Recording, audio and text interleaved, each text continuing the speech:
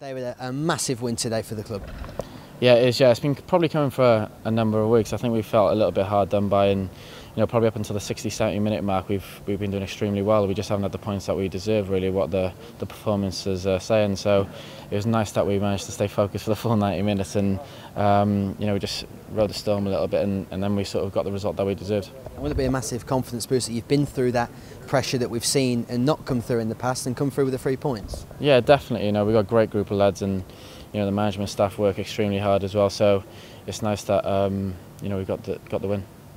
Great night for you individually as well. Goal and 2 assists. You must be happy with that. Can't ask much more from one of your wide players. No, it's nice to get on the score sheet, and most importantly the win, really. I think I managed to get a goal the other day, but it didn't really mean that much because obviously you just want to win football matches. So it was nice to get a couple of assists and a goal, and obviously win.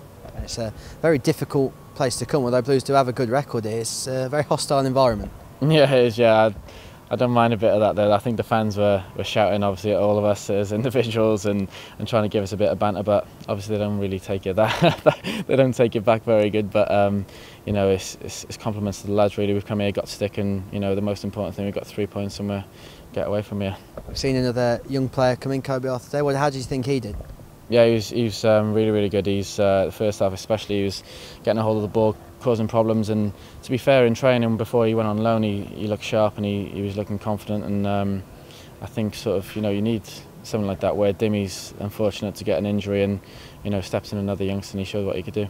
We'll be back down this part of the world on Saturday as well, and hopefully tonight's result will be a big confidence booster heading into that. Yeah, hopefully we get another win before the international break, and keep the confidence going through the camp, and set us off nicely then.